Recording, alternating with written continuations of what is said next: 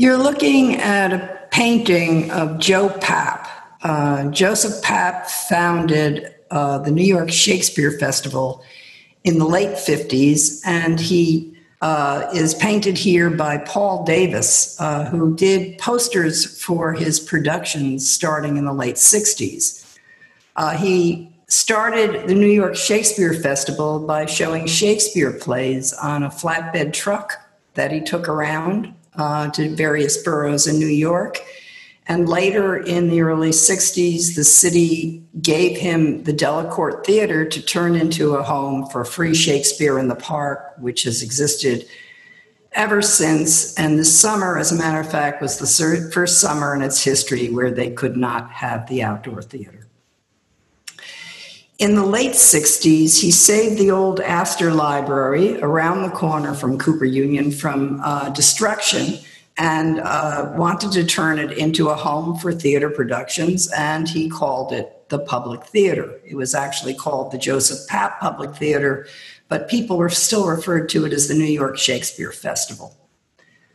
Paul Davis worked on most of the posters for the public theater productions for nearly 19 years. Initially, Joe Papp had made independent productions like Hair and said it was the New York Shakespeare Festival Public Theater poster, but it wasn't done by Paul Davis. And then he hired Paul to do all the posters for the shows since. And Paul did them for 19 years until Joseph Papp died. He told me years ago that the beginnings of the poster art were spectacular, and then later the stars of the shows had more and more control, and the posters became more banal, as often happens with theater work.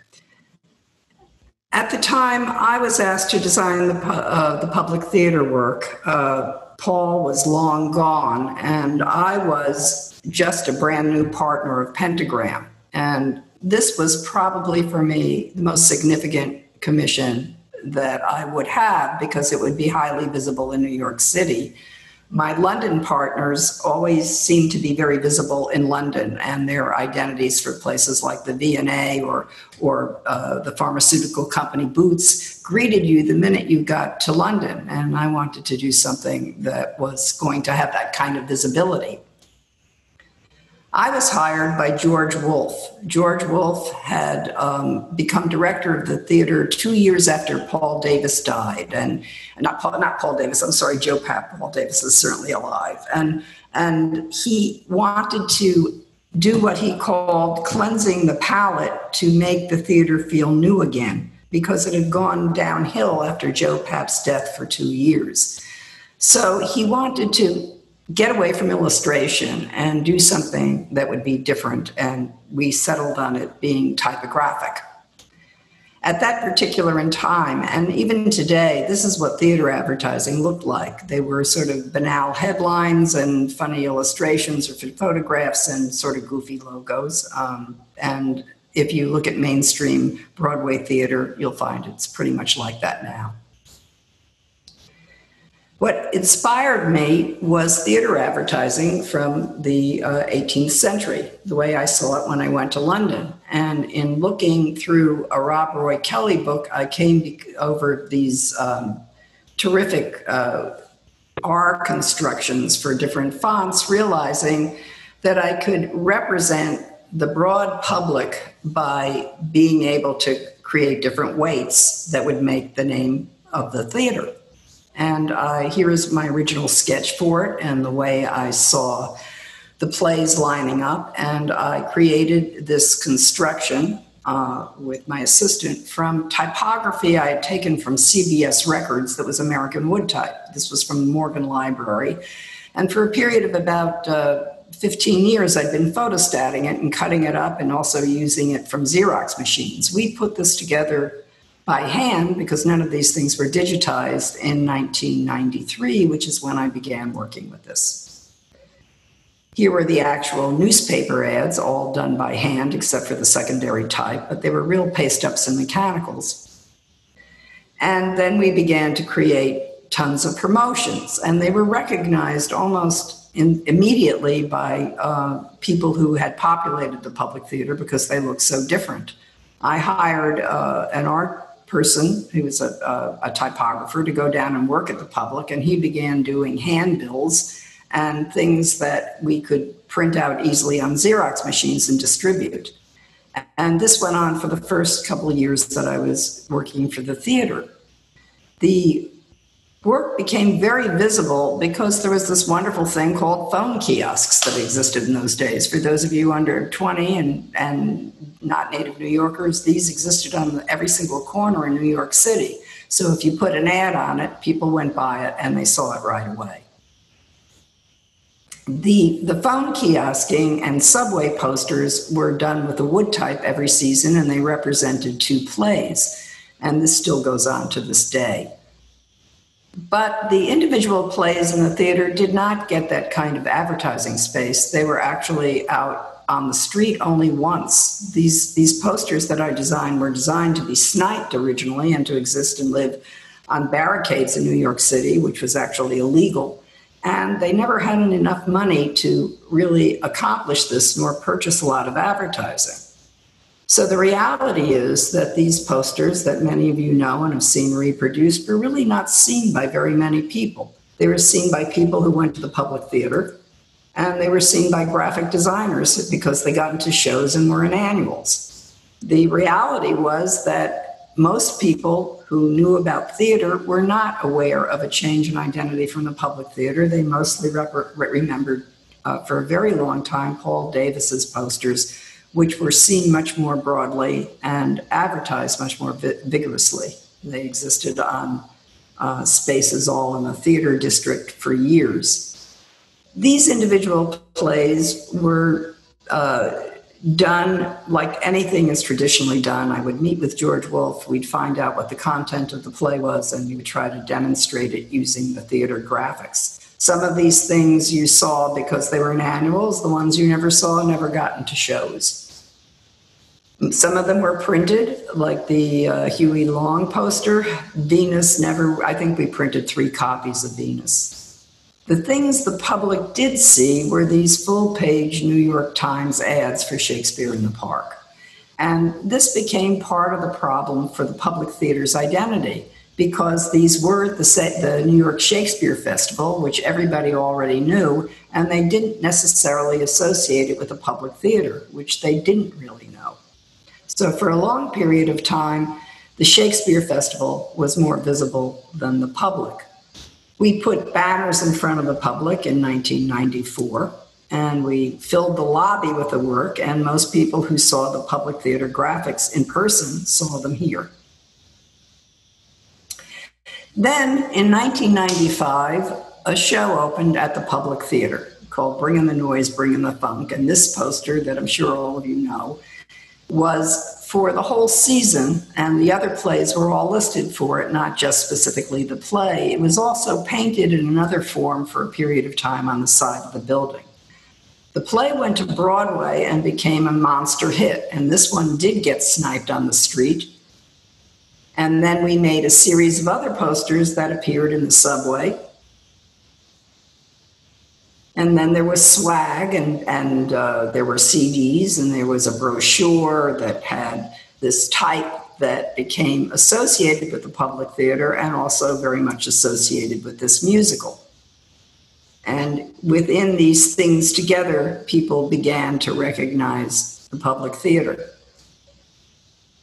Then it went to Broadway, and if you'll notice, there's no Public Theater logo on it because it was part of a production deal with the theater that showed it. So the Ambassador Theater is listed with the Public Theater listed above as typography. So people were not necessarily learning about the Public from the fact that this was a very successful musical. And then Savion Glover, the star, became neutralized, and the type began to change gradually because this thing began to be copied, which was very bizarre. And little by little, we started changing it over a period of time because this is really what was going on. People were using it as theater advertisements. Other theaters picked it up and made things that looked like it. So to a degree, the Public Theater, which had never really established an identity, really lost its identity in the New York Times. And then, of course, Chicago opened as a musical, and some of the type was similar, and they had a much bigger budget, so they wiped the public theater away. At that point in time, the thing seemed so knocked off and had become a style that I felt that I just had to change it. So I began changing the font every year. And I remember showing these posters to George Wolfe, and at that period in time, I was turning 50. And he said, "Oh my God, Paula's turning 50, let's have a year of depressing posters." And we did. Then I got undepressed, I think, the next year and began using different typography, but used a lot more straight photography instead of the style I was using that was more flat graphic before. And then bit by bit, I would change them year by year. I would pick a font for the year and then we'd hold to it. And the posters would look somewhat similar, and then we'd move on to something else. And sometimes we did things that were completely off-brand. Now, during this period, George Wolfe, after the success of Bringing the Noise, Bringing the Funk, had two flops. One of them was On the Town that went to Broadway after opening in Central Park and lost money. But worse than that was one called Wild Party, which was produced purely for Broadway, went to Broadway, was nominated for a Tony, had to stay open for 3 months when it was losing money, and he began to lose the endowment of the theater. At that point in time, they put a director and a budget director in under George Wolfe, and she created lots of controversy and a lot of fighting, which period she said to me that she was canceling posters, we wouldn't make them anymore, and she wouldn't need me again. And George was still there, and he hadn't fired me, she had. So I wasn't doing anything for the public that one season. Then George resigned, and Oscar Eustis became the director of the Public Theater. And George had, at the point that he had resigned, a financial manager that he liked. And the Public Theater hired me back and put me on the board because they had no more money to pay me. So they were honoring me by making me go to board and directors meetings, which I found long and boring and didn't want to be at. Oscar decided to make a 50th year anniversary identity for the Public Theater, and I revisited the identity by going back and redrawing the logo in Accidents Grotesque, thinking why not pick something neutral and make the style the way that we managed it, the look of the theater. We did this for two seasons or three, and during this period, the financial manager who worked with Oscar, who he had inherited from George, both she and Oscar had totally different opinions about what things should look like. So the following year, after fairly much success with this campaign, we began to really change it, but every year became sort of a little bit of a controversy. And in the final year, these are the amount of posters I made for one show, which had never been the case before because you had two people with two different opinions about what things should look like. And this is what the final poster came out like, and I think it's one of the weakest posters. At which point, the clash between them was strong enough that the financial manager resigned, and Oscar became the main director of the theater. That year, I had done this Free Love poster, which was much easier to accomplish because I had a nice rapport with Oscar, but I felt that he had inherited me and he would never feel completely comfortable. In fact, shortly after I produced this poster, he called me up and he invited me to have lunch with him, and I was positive he was going to fire me. I went to the lunch, and he told me that his favorite work was when I had first done the Public Theater, and could I go back and readdress the whole thing for him? So I did, at which point I changed the type to Knockout, which was the font that Heffler had designed off of the Morgan Wood fonts. We did a series of ads and a lot of materials where we connected all the things of the public where they really had one sort of normal unified identity. And we did this fairly faithfully for about 2.5 years until I realized it worked. It looked good in advertising, but it was incredibly boring in repetition, and I found it very difficult to extend it. You recognize the identity before you recognize the imagery. I rather like two of the summer posters, but I felt that all in all, it didn't have the same, what I would call legs as the first identity. And so I began to disrupt it. Still, I continually felt that the theater wasn't getting the recognition it needed. These things worked well in the newspaper and they worked well as small space ads, but they weren't powerful enough or memorable enough unless a play was a big hit. And then you remembered the play and you didn't remember the public. In 2008, we also, when I was on the board, we also began working on the redesign of the public's lobby in front of the building. And at this point in time, I began to realize that I couldn't be on the board and do the identity in the lobby because it would be a conflict of interest because the city gave the public money and I couldn't theoretically do the design if I was a board member. So I resigned the board because I didn't want to walk into the public theater and not have done the lobby, and began working with Jim Polshek on this lobby renovation. The lobby renovation, which still exists pretty much intact from the way we did it in 2010, used a lot of interesting devices. We incised the typography into the wall. We hired Ben Rubin to make this chandelier that plays all of Shakespeare's plays. And here it is in motion. They're hard to read, but they're all 39 plays on these blades. Here's the information desk. And the permanence of this place gave me sort of newfound confidence and interest in really revisiting the way I was working on the public. And I realized that the amalgamation of the things I had made were stronger than they were individually, and that these posters that I had made to represent the public were really, at this point, kind of antiques in that they belonged behind glass someplace, but they didn't really live out on the street. And most of the things that were produced contemporarily had become digital. We did a campaign for the new season that was both digital and in print. And this one, it was handled really like a big advertising campaign because it opened up the public theater's new lobby. And we bought the last of the phone kiosks. We put it in the subways. We put it in subway cars. And it had its impact, but it wasn't the way I wanted to publicize the public. I wanted it to become a situation where the kind of graphic that existed on a poster could be seen in a broader and greater capacity, like the way the summer festivals were.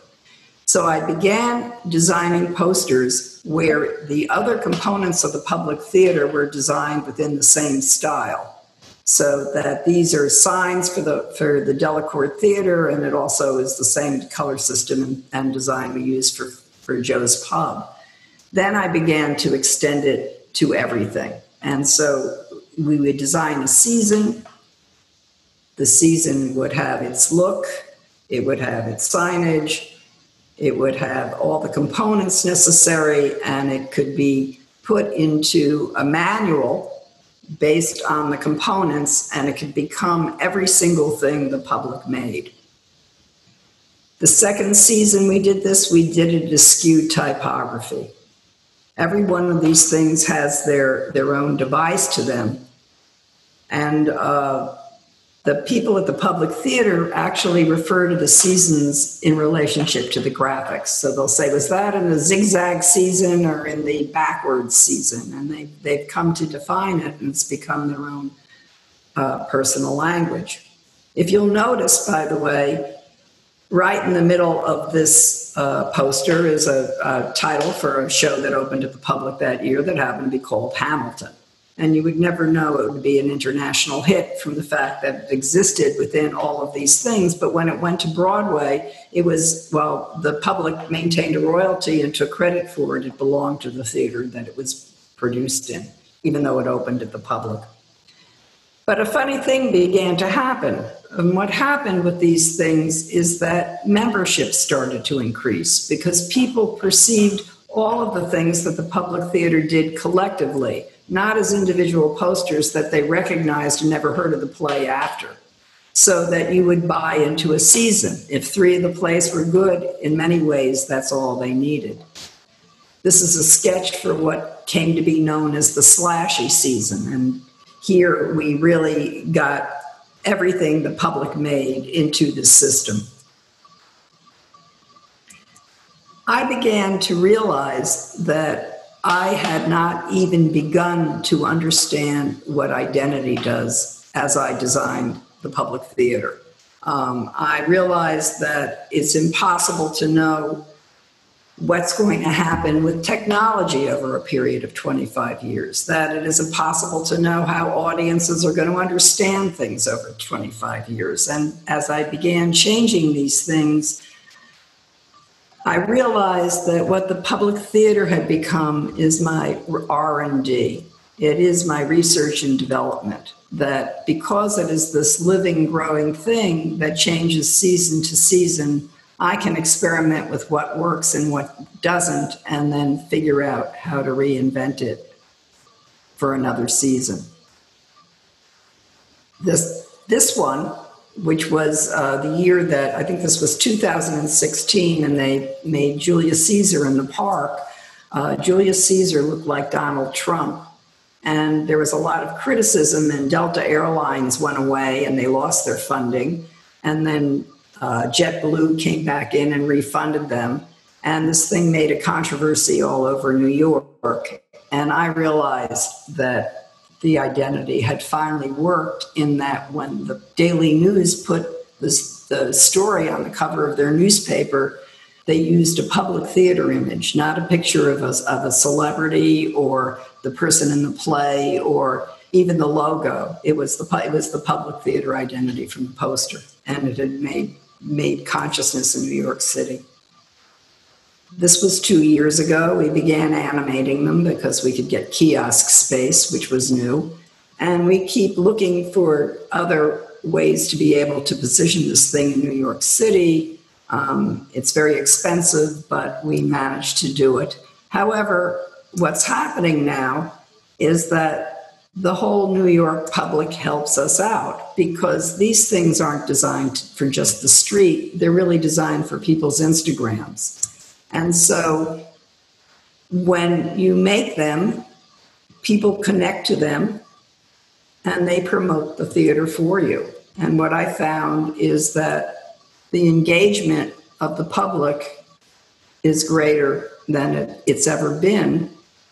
And I feel bereft that we haven't launched this season yet, which will launch in September, largely because of COVID. And that not having the public be able to connect to it is sort of depressing. This is the way people really see these things, and they publicize themselves. For me, this was such an incredible experience and such a learning process that I wrote it down. And here's the book, and it's out with Princeton University Press and Princeton Architectural Press, and it's available online. And if a bookstore opens, it will be in one too. It was supposed to come out in April. We delayed it. It has 5 posters that you can open up and hang up in the back. Thank you very much, and a pleasure to be here.